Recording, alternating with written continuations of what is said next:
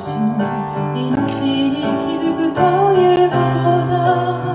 生死の彼岸に達するということだ。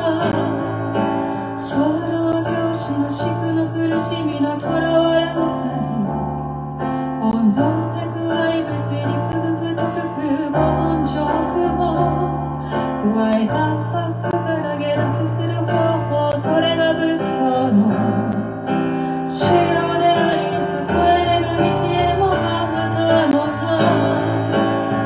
この世的な血が欲を捨てよ自分一人、よからという思いを捨てよ争いの心を鎮めよ。ただ仏性のみを見つめよ。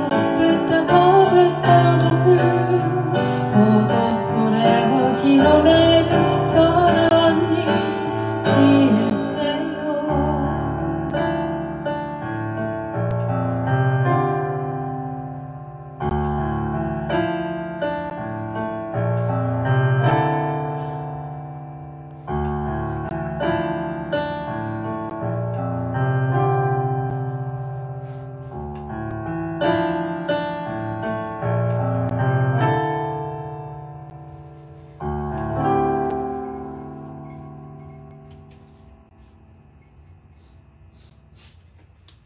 不死を得るでした。ありがとうございます。